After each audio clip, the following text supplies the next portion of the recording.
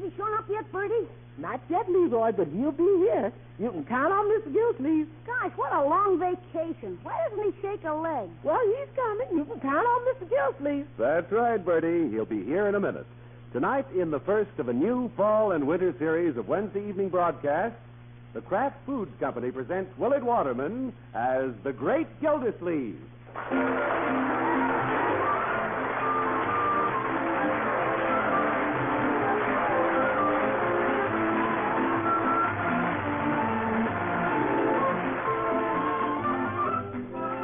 The Great Gildersleeve is brought to you by the Kraft Foods Company, makers of a complete line of famous quality food products. And here's great news about Parquet margarine, that wonderful tasting margarine made by Kraft. Where state laws permit, you can now buy yellow Parquet, already colored and ready to serve, in a new foil wrap and at a new low price. That's right. Each quarter pound in the new Parquet package is now individually wrapped in new Flavor Saver aluminum foil to seal freshness and flavor in, keep staleness and odor out. Now, the margarine that tastes so good because it's always fresh is actually fresher, better tasting than ever. And listen to this. Since the repeal of the federal tax on colored margarine, grocers now sell yellow Parquet at a new low price, lowest in history. If you live where yellow margarine is sold, get Parquet tomorrow in its new Flavor Saver foil at its new low cost. Elsewhere, get Parquet in the handy Color Quick bag or regular package. Get Parkay, Parquet margarine made by Kraft.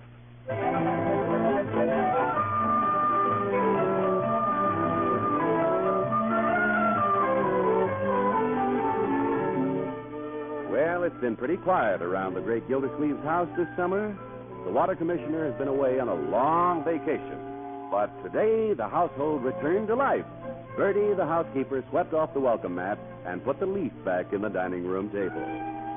Yes, sir. I'm sure glad he's coming back. This family without Miss Gildersleeve is like a hot dog with no mustard. Hey, Bertie, look. Good heavens, Leroy, what happened to your hair? I got a haircut. Surprise for Uncle Mort. Keen, huh? You got no hair left. Yeah, it's a butch. Butch? With that sunburned neck and that white dome, you look like old Baldy. Yeah. Anybody heard from Uncle Mort?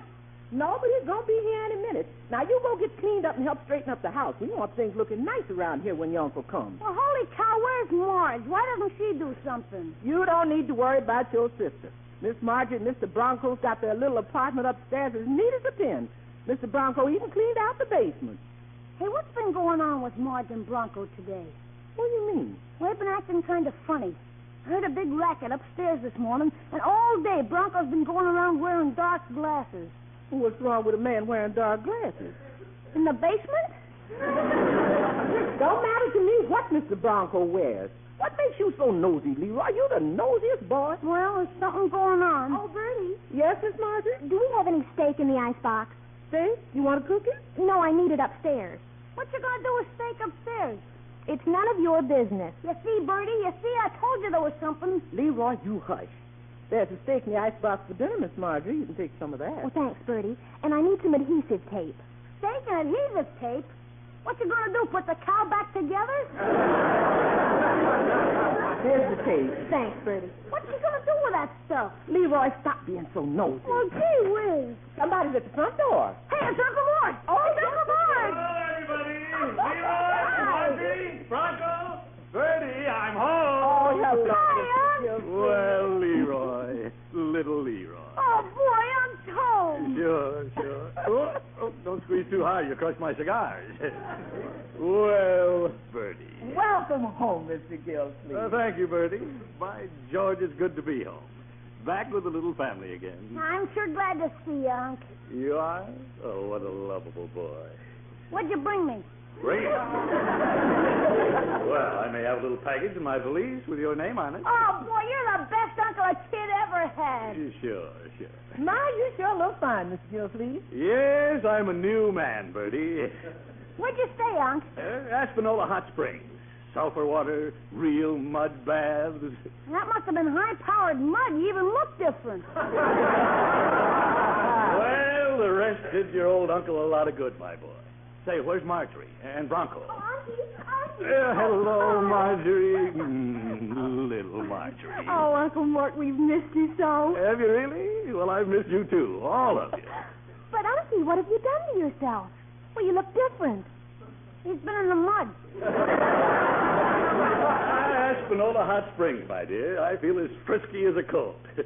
Well, that reminds me. Where's Bronco? Bronco? Yes, Bronco. Remember the man you married? Oh, Bronco. Well, he's upstairs. Well, tell him to come down. This is a family reunion, and he's part of the family. Bronco! Where do you see, Auntie? Bronco! Oh, are you home, Mr. Gildersleeve? Am I home? Coming right down, Mr. Gildersleeve. Why is he wearing those dark glasses? Feeling his way down the stairs. Well, the sun is pretty bright, Auntie. Sun? There's no sun in here. It's cuckoo. Leroy, you hush up. Welcome home. Glad to see you, Mr. Gildersleeve. Bronco, you're shaking hands with Birdie. You're over here, Mr. Gildersleeve. Bronco, take off those dark glasses. Yes, sir. Holy smoke! Oh, brother, what a black eye. Bronco, what happened? What happened? Who hit you? Well, I'll tell you, Mr. Gildersleeve. Well, I can explain it, Auntie. Bronco was lifting a suitcase down from the shelf in our closet, and... Now, wait a minute. You don't have a shelf in your closet. We don't? It's as plain as the nose on your face. Old Marge slugged him. Well, you see, Mr. Gildersleeve, I was He was about... getting a suitcase down from the shelf in the garage, and... The garage has been locked all the time I was away. And I had the key. Oh. Well... Hey, isn't this keen? Well, you stop. By George, somebody in this family is trying to hide something. Yeah. What in the world have you people been doing while I was gone? Well, it's like this, Mr. Gildersleeve. I started to go down the stairs, see, and Well, you weren't going down the stairs. But, Marge... Now, wait. Whose black eye is this? Well, Mr. Gildersleeve, it was like this. No, it wasn't that way, Unky. Oh, for goodness sake. I turned my back for a second to take a month's vacation, and the family falls apart. Bronco, come into my study. I want to have a little talk with you. Me too? No. Okay.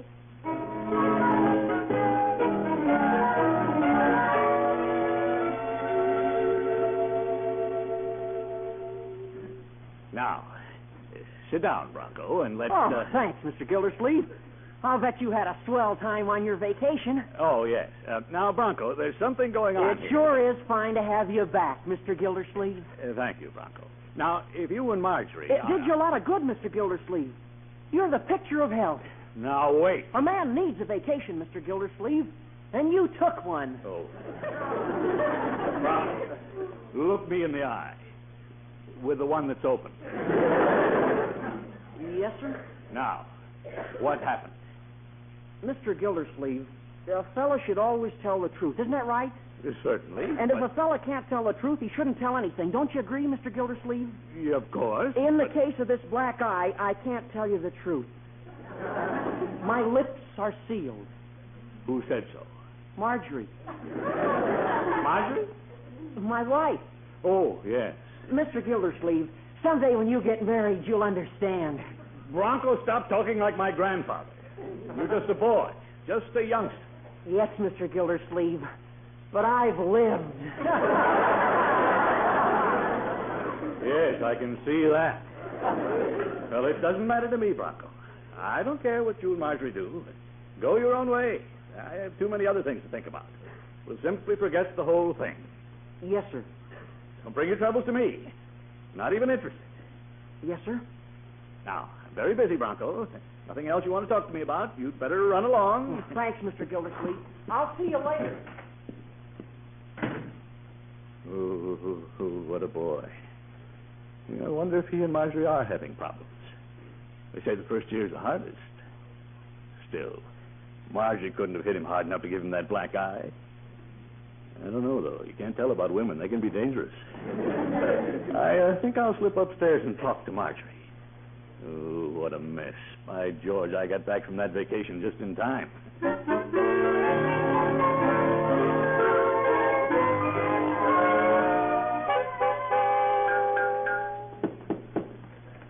Marjorie, it's me. What is it, Auntie? I'd like to talk to you. May I come in? Well, certainly. The door is locked. Well, your little apartment is very attractive. Well, thank you, Auntie. Yes, indeed. Well, I haven't seen you in quite a while, my dear. Everything going all right, is it? Oh, just fine, Unky. You and Bronco are happy, are you? Oh, yes, very happy. Well, good. Glad to hear it. Yes, indeed. It's none of my business, but about Bronco. Has he been boxing lately? No, not that I know of. Well, not prying into your personal affairs, my dear. It's just that, well, it's nothing important. Certainly doesn't matter to me. Not in the least. Poor Unky, you're dying of curiosity. Me? Curious? Oh, Marjorie. Uncle Mort, can you keep a secret? Why, certainly. What kind of a secret? You won't tell a soul? Of course not. All right. I'll tell you how Bronco got his black eye. Well? Well, this morning he started to run downstairs to tell Bertie and Leroy something, and I caught him by the shirt. Poor Bronco, he tripped and bumped his nose against the banister. Oh, is that all that happened? Really? That's all. But what was you going to tell Bertie and Leroy that made you grab him by the shirt? Well, that we're going to have a baby. Oh, isn't that silly? You're going to have a what? A baby. A baby? A real baby?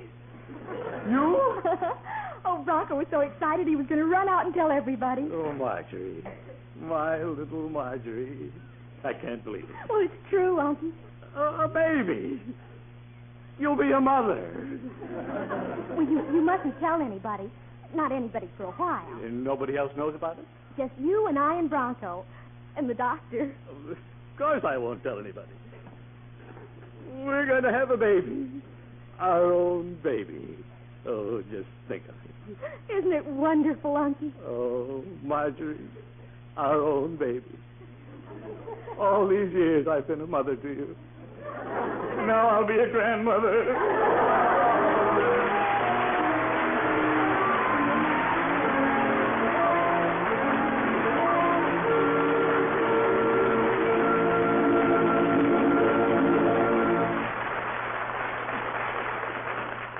The great Gildersleeve will return in just a moment. It's fresh. Fresh. Really fresh. Fresh. Always fresh. Fresh. That's why it tastes so good. It's parquet margarine made by Kraft.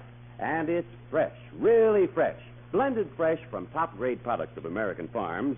Parquet is rushed fresh by truck to your store, sold fresh by your grocer. Every pound of parquet is flavor dated, and grocer stocks are regularly checked by Kraft representatives. That's why Kraft can positively guarantee that the parquet margarine you buy will be fresh, really fresh. And that's why it tastes so good. If you live where colored margarine is sold, get yellow parquet in its new Flavor Saver foil at its new low price. Elsewhere, get parquet in the handy Color Quick bag or regular package. In any package at any store, you'll be getting the margarine that tastes so good because it's fresh. Really fresh. That's Parkay, parquet margarine made by Kraft.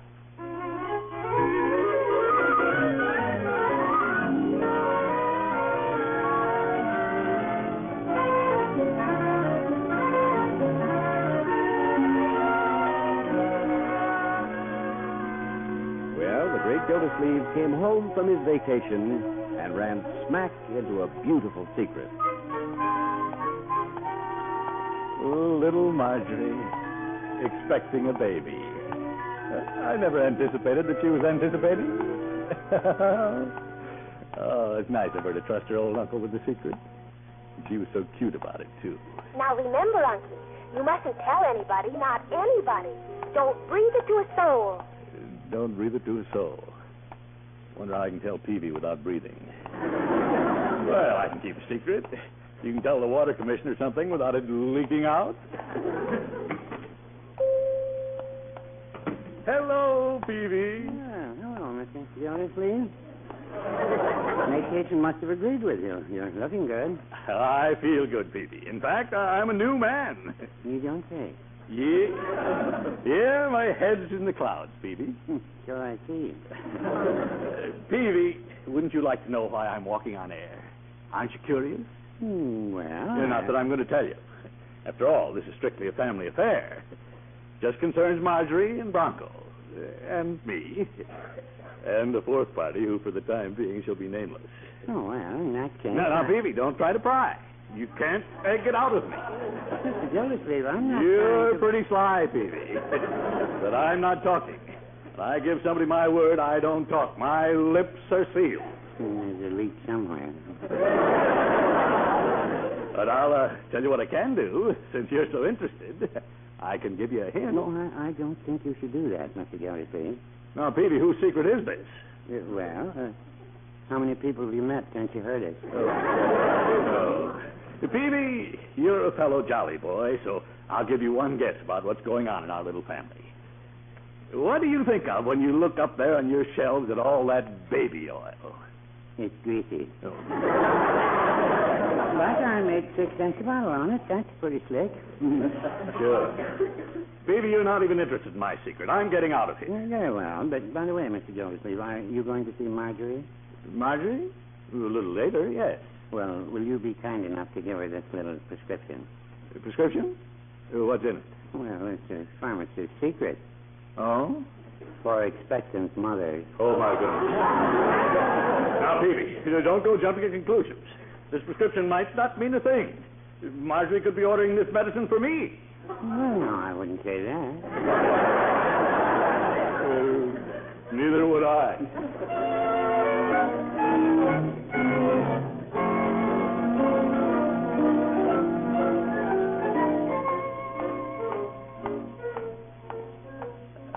Little Marjorie with a baby. By George, this is certainly going to be a hard secret to keep. But I'm not going to tell anybody. Think I'll stop in and see Judge Hooker. Haven't seen old Horace since my vacation. Whereas the writ of habeas corpus was obtained by the party of the first part. Lawyers. Look at him, making a speech to the wastebasket. Therefore, gentlemen of the jury, my appeal to you is... Judge! Well, Gildy. Judge, what are you doing? I'm practicing my rebuttal. Yeah, just like an old goat, always thinking about his rebuttal. Now, Gildy, when did you return from your vacation? Just got in, Horace. You miss the old water commissioner? No. What? In fact, while you were away, the city water tasted much better. All right, Judge. All right. You can't say anything that'll offend me today. I feel too good. Judge? Yes, Gildy? You're a fine old friend of the family. Thank you. Marjorie and Leroy's godfather and all. Very true. Old friend, I have a very confidential secret. Oh? That I can't tell you. Oh, balderdash. Well, I have a secret, too, Gildy. Guess what I have in this box? Judge, aren't you curious about my secret? Take a look at the box, Gildy. Get your nose out of that box, Horace, and listen to me. This is important. My box is important, too. Not as important as my news. Look, Gildy, a football helmet. A lawyer with a football helmet. Judge, guess what I found out when I came home? But, Gildy, don't you want to know who it's for? Ooh, all right, tell me who it's for, and then listen to my secret. It's for Marjorie's and Bronco's baby. All right, I'll let you in. Marjorie and Bronco's baby. Of course. You knew, didn't you? Me? Why, of course. Certainly, I've known all along. Why, naturally. Now then, what's your secret? Secret? Don't get nosy, Judge. I don't go around telling secrets.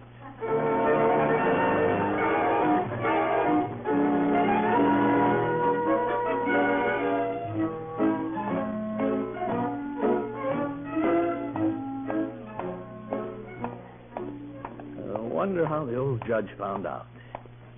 Oh, half the fun is taken out of this thing for me. Not being able to tell somebody who doesn't already know, receiving congratulations. Say, there's Floyd standing in the door of his barber shop. I don't need a haircut, but I'm going to tell somebody. Hello, Floyd. Hiya, Grandpa. Floyd!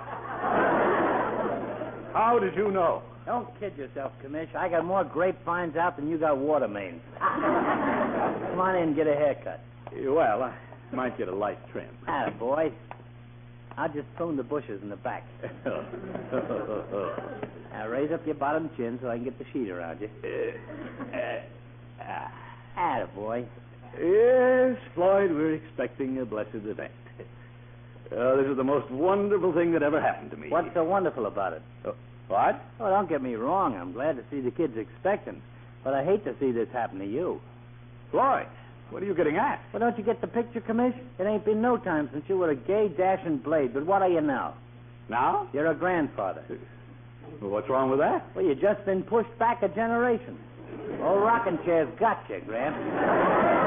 Now, Floyd, just because Marjorie's having a baby doesn't make me any older. Yeah? What about that pretty little nurse you used to squire around? What do you mean, used to squire? Well, is she going to want to be seen dating a grandfather? Watch it, Floyd. When you become a Grandpa, you might as well face it. Your courting days are over. You've been turned out to pasture. Now, Floyd, I won't really be a grandfather. After all, Marjorie isn't my real daughter. She's just my niece. I haven't even been married yet. That's worse. Commish, you've been tossed out of the ball game before you come to bat. Let me out of here. Where's my cane? I mean my hat.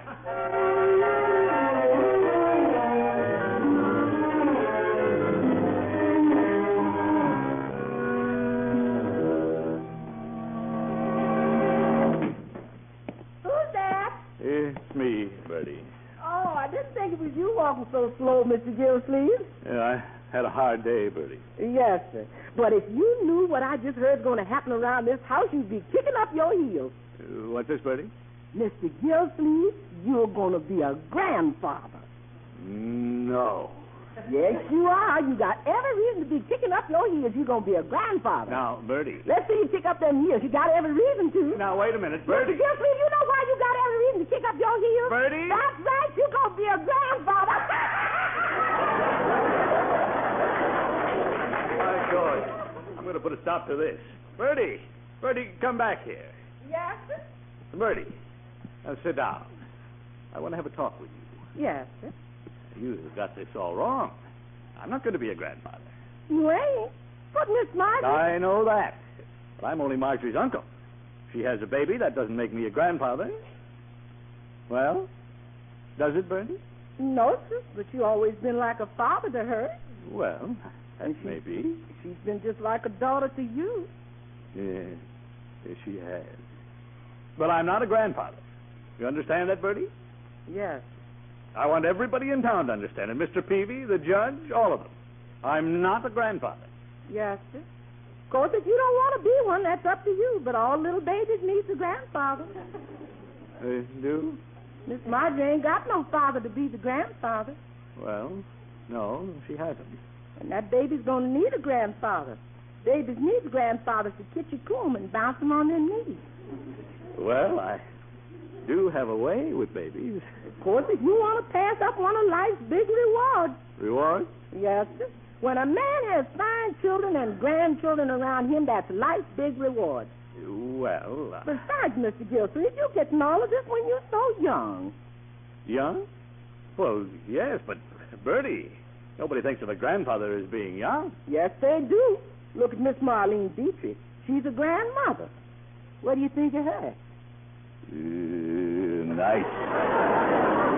Of course, you ain't got legs like Miss Dietrich, but you don't need them. Now, Bertie.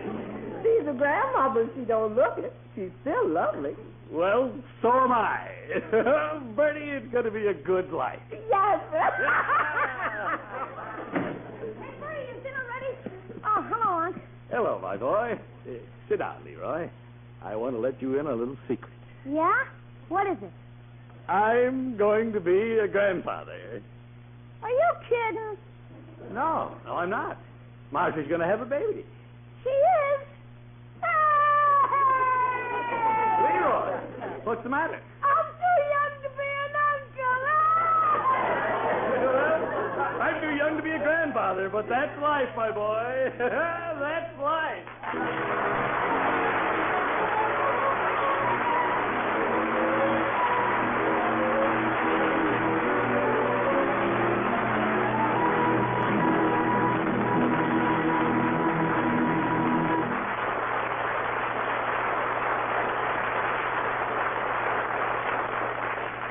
The Great Gildersleeve will be right back. Remember, in states where the law permits, you can now get yellow parquet margarine already colored, ready to serve in the new aluminum foil Flavor Saver wrap and at a new low price.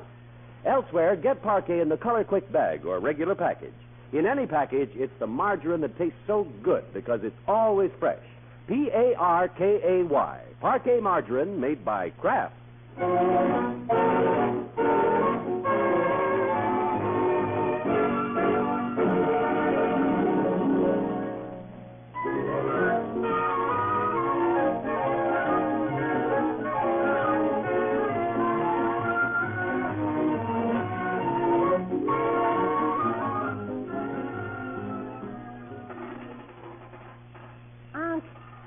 That you in the swing? What? Oh, yes. Come on out, my boy. What you doing? Oh, just sitting here, looking at the stars, thinking. Move over. Yeah. Unc, why don't you and me go to Canada? Canada? What for? Oh, who wants to stay around here with a darn old baby? No, my boy, don't feel that way. It'll be a long time yet. Besides, this is going to make everybody very happy. It isn't going to make me happy. Oh, you wait and see. It'll probably be a boy. I like it the way it is right now. It's just us. When the darn old baby comes, it'll all be different. It'll be baby, baby, baby. Holy cow, all you hear is baby now, and he isn't even here yet. Well, I'll tell you, my boy, you'll feel different when the little fellow gets here. There's something about a baby that's pretty wonderful. Huh. Oh, there is. Wait till Marjorie lets you hold him for the first time. Yeah. Yeah, I'll show you how you do it. Yeah, I'll roll my coat up. You see? Now, this is the baby. You sort of cradle him in your arms like this. Such a little fellow. New to the world. And his bright little eyes look up at you. So wide, wondering. His little feet kick the blanket away. There's your toes. 10 of them. Then one of his little hands comes up and kind of touches your cheek. And he smiles. Let me hold him, Unc.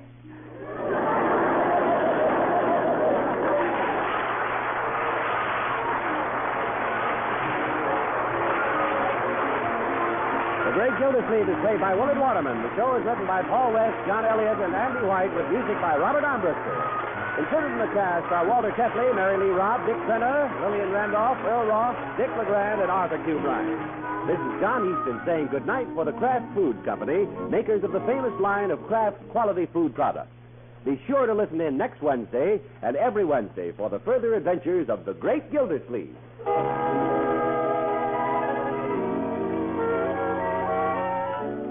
Want to taste something good?